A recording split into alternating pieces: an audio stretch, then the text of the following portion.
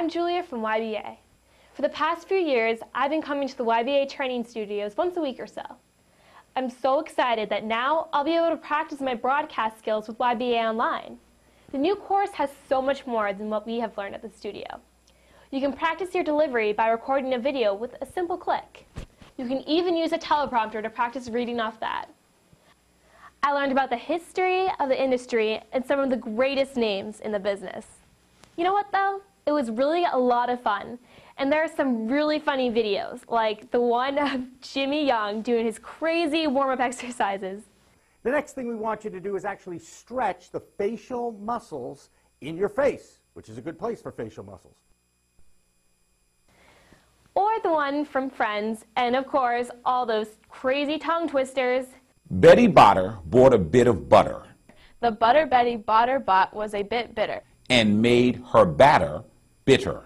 But a bit of better butter bought batter better. So Betty Botter bought a bit of better butter, making Betty Botter's bitter batter better. Best of all though, I can practice my writing and reading from home on my schedule. And I can get coaching from one of the many professional broadcasters on staff. YBA Online allows me to learn by doing the job of a broadcaster every day if I want to. And you will have all the tools. For now, I'm Julia reporting about YBA Online.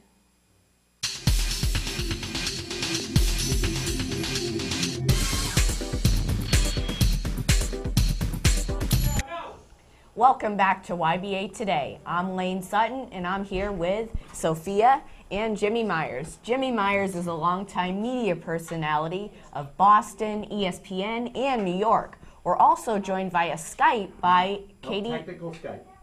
So just talk to Jimmy. We have an interview with Jimmy now. No technical Skype from the mountain? I wanted to see the girls skiing. What's going on? Did they fall off the skis? Who knows? We'll figure it out. Maybe we'll join them later. Well, Jimmy, could you tell us a little bit about your career and how you got started? Well, I always wanted to be a broadcaster. From the time I was about your age, but there was nothing like YBA. So what I did was I learned about the whole sports field by watching television, by studying the people that were doing this for a living and knowing what they were going to do and how they were going to do it. And I just got fascinated with TV. When I was when I was your age, a long time ago, TV was only about that big. The screens were real small. It was black and white, no pun on words, black and white, not color. Wow. And I came through that era, but I was fascinated by it. Sophia and Lane, I knew this is something. The first time I ever looked in that box, I said, "Whoa, this is great! There's a person inside there." So constantly, I was running behind the TV to see if they were really behind my TV instead of in the TV. But that fascination, right from the beginning, to see someone there, looking professional, speaking, and so forth, I knew that's what I wanted to do. And I hear there were only 3 channels. Oh, you had to remind me of that, didn't you? Yes, the 3 network affiliates were CBS, NBC, and ABC. Wow. There were only 3 channels. And then UHF came in and gave you maybe 5 or 6 channels. But we didn't have anything like you guys have. 140, 160, 3,000 channons. No, nothing like that. No. And so I hear... Oh, wait a minute. Did we find them? I think we found them. Go ahead. So Katie and Ellie Berger are joining us from Waterville Valley, New Hampshire, and they're skiing today. Katie and Ellie, can you tell us what's happening there? It's a beautiful day, Lane. It's amazing out here. The snow is coming down so hard. Katie, isn't it amazing? It's really cool. It's kind of windy, but the conditions are great. It's like skiing in powder.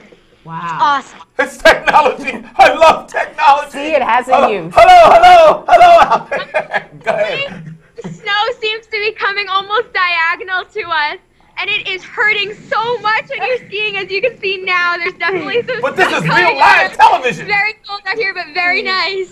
How long have they been there? You guys are lucky you're somewhere warm. Yeah. You're lucky you're somewhere where it's snowing. How long have you been there? Take a look at these trails. The conditions are amazing. I don't even know if Except for the snow. Wow. Wow, that's I don't even amazing. know if you can see it. It's so crowded over here, but it's definitely worth it. It's an amazing trip. How long have you been there? We just drove up this morning, and we're gonna leave tomorrow afternoon. so it's just kind of like staying overnight. Cool. Wow. How much snow has been coming down, and when did it start? Well, seems that there's been definitely about 8 inches accumulating, as you can see on this bench. I'm not sure if that's a good view or whatever, but that's a lot. Yeah. About 8 inches is starting to accumulate. There should be more coming. Definitely a big snowstorm on our hands. I'm not sure if you guys will get a piece of that. Wow, here it's raining. Well, you know, better than up here. It's freezing up here. I can barely feel my fingers. But you are a professional. See, you are weathering the elements to give us a live report. Do you know how important that is? We are doing. Yes. Do you have any idea the significance of what you're doing? We actually see you. And your little frozen noses and so forth. Red faces. Ask him about the weekend. Woo, I can't see. Tell me something. Now, you both did weather reports when you were here during the week. Now you're doing real weather. What's it like now? Real weather. That's what happens with real weather. They're back. It's definitely real. It doesn't get more real than this, trust me. It feels good, you know. Woo, right here. What is the favorite part of that time period that you're in right now? Snowing. Well, our favorite part of the snow is being able to ski. We are a big skiing family, so this is definitely a lot of fun for us. And it's like skiing powder right now, so it's great. What was your best time at YBA this week? What did you think about Our it? best time at YBA this week? How can we choose one? This is an impossible task. I think it was just really fun going in front of the camera and getting critique, and it was really fun. The whole thing, meeting everyone, it was really fun. Just being able to use stuff that professionals use, like teleprompters and green screens, it was an amazing experience. Well, can't choose one favorite thing this week. Well, the best part is now we have 2 more professional anchors out there. See? Ladies, please be safe up there. That's it. Yeah. Be safe. Take Bye, care. Katie and Ellie. Have fun. Bye, guys. See you later. Thank you. Gosh, they're great. That is. Well, I wanted to ask you unbelievable. one more question. If somebody Jimmy. had let me do that at that age, they couldn't have got me off the camera. They said, cut. You'd be so happy. I'd have kept going. That is wonderful. Well, Go I ahead. hear that you have had like so many brothers and sisters growing up. How was it like 9. for you? I had 9 other 9, brothers wow. and sisters. Yes, it was a very interesting question, Sophia, because we were all very high energy people, like you, bouncing all over the place. I think the thing that really got to me was I wondered how my mother and father dealt with all of us. And they did. They found a way to do it. But television was an instrument there. Once we still had to do all our homework and everything, but television became that entertainment center for us that we all got fascinated into it. Everybody, there was something on television for everybody that we liked. For the girls, they liked this. For the guys, they liked this. Now, the hard part became fighting for television time. Oh, try to imagine that one. And I was the only one who really liked sports, so my mother had to actually block out time for me to watch television. Now, the whole issue was if I got up and left my seat, I lost television.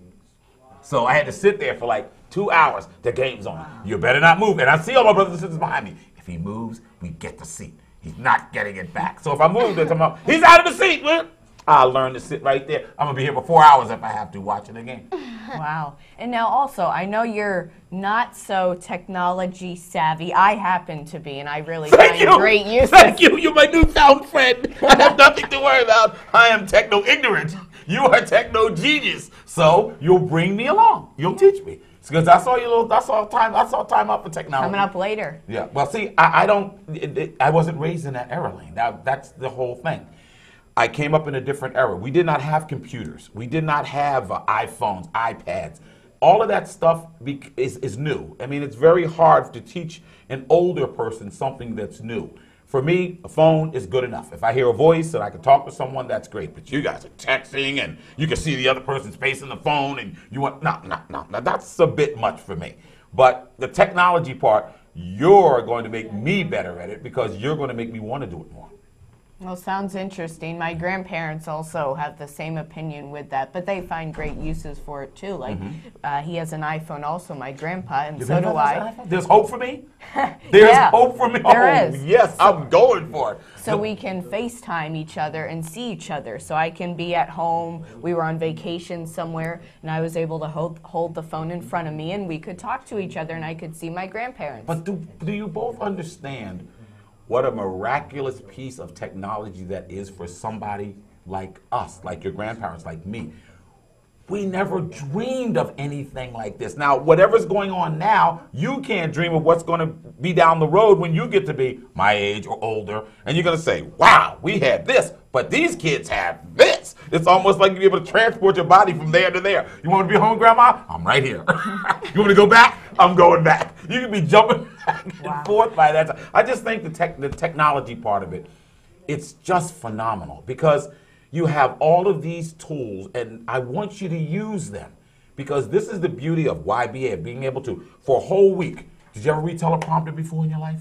Did you ever not sit before down? I came to this camp, no. That's what I'm saying. Did you ever sit down and write a script, learn how to deliver your script, be as natural in front of the camera? Now you sing and you perform and so forth, so it's easier for you. But for other people, as you can see, some of your colleagues and some of your fellow students, it's harder because they're not as comfortable in front of the camera. They have to work a little harder to see it work or to make it happen. But the longer you do it, remember what I told you the first day, you guys? Like, the more you do it, the more comfortable you become with it.